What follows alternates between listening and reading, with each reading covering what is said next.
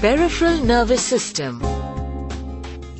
The nervous system is a complex, sophisticated system of the human body.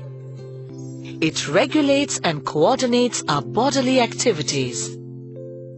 This system can be divided into two parts: the central nervous system and the peripheral nervous system. Let's take a look at the peripheral nervous system. The peripheral nervous system is a channel for the relay of sensory and motor impulses between the central nervous system on one hand and the body surface, skeletal muscles and internal organs on the other hand. Neuron or a nervous cell is the basic building block of our nervous system. There are two types of neurons in the peripheral nervous system.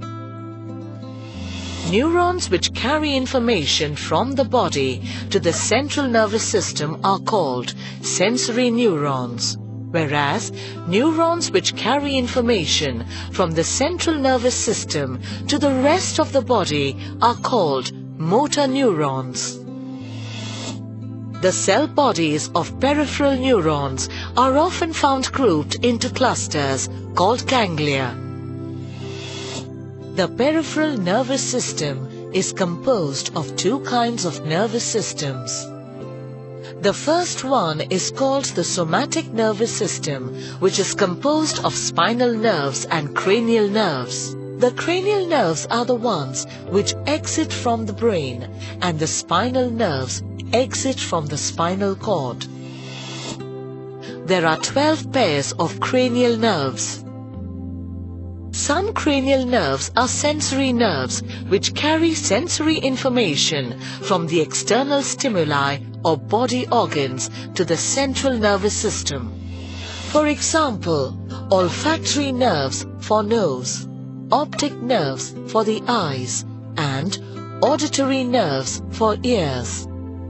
Some cranial nerves are motor nerves, like the ones going to the eye muscles that carry information from the central nervous system to body organs.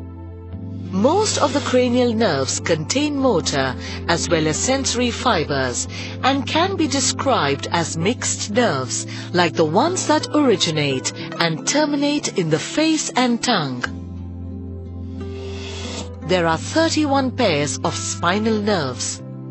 These nerves are grouped into 8 cervical, 12 thoracic, 5 lumbar, 5 sacral, and 1 coccygeal, according to the region of the vertebral column from which they arise.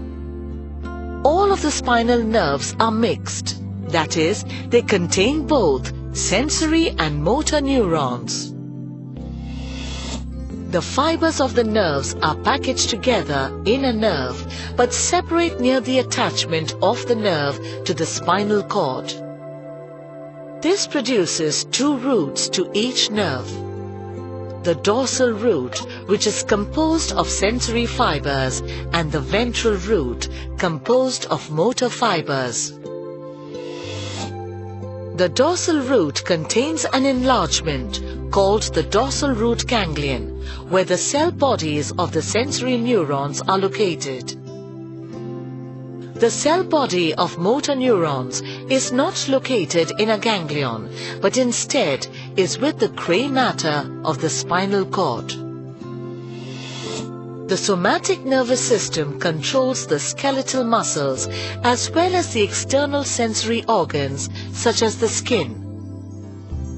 This system is said to be voluntary because the responses can be controlled consciously.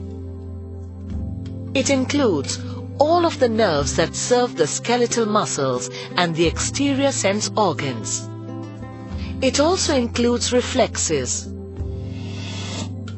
The autonomic system is part of the peripheral nervous system, responsible for regulating involuntary body functions such as blood flow, heartbeat, digestion, and breathing. It is generally without conscious control, whereas most of its actions are involuntary, such as breathing, work in tandem with a conscious mind. These involuntary actions are controlled by antagonistic actions of the two divisions of the autonomic nervous system, the sympathetic and the parasympathetic divisions. The sympathetic system regulates the flight or fight responses, that is, quickly activates our body, preparing it for action by increasing the heart rate, dilating the pupils and vessels to the muscles, increases skin sweating and suppresses digestion. The sympathetic nervous system stimulates the body and helps us to deal with emergency situations. Stimulation from sympathetic nerves dilates the pupils, accelerates the heartbeat, increases the breathing rate, and inhibits the digestive tract. On the other hand, the parasympathetic system controls the opposite responses to flight or fight responses. That is, depresses the activity of the body, preparing it for rest by decreasing the heart rate, constricting the pupils and vessels to the skeletal muscles, and stimulating digestion, peristalsis and salivary production.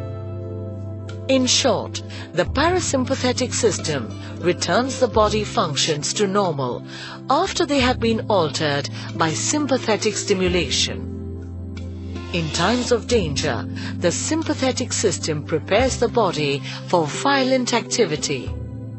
The parasympathetic system reverses these changes when danger is over.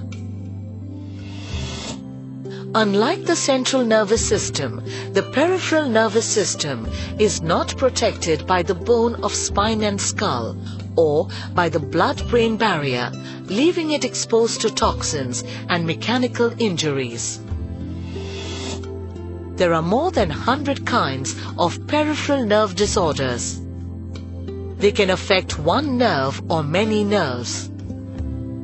Some are the result of disorders like diabetic nerve problems. Others happen after a virus infection or injuries. For example, Guillain-Barré syndrome, which happens after a virus infection. Some people are born with peripheral nerve disorders. The peripheral nervous system is what operates the functions of our body that we carry out on a day-to-day basis and is therefore imperative to our survival.